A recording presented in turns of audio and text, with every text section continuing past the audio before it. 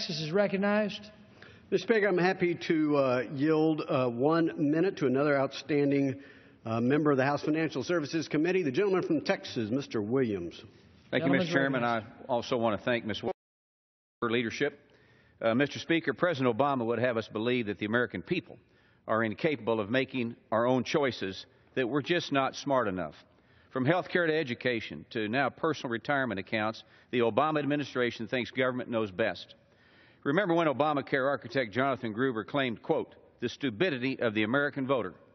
A recent administration ruling by the Department of Labor demonstrated this arrogance again when it said Americans, quote, seldom have the training or specialized expertise necessary to prudently manage retirement assets on their own. This is unbelievable because the government can't even manage the taxpayers' dollars. So their solution to our apparent stupidity is an $80 billion ruling that will increase costs for lower to middle income investors and limit access to quality investment advice. Some solution this is.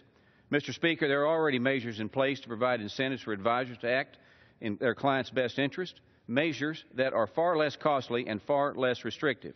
To Jonathan Gruber, President Obama, and members of this administration who think they know better than the average American, let this bipartisan opposition illustrate how wrong they are.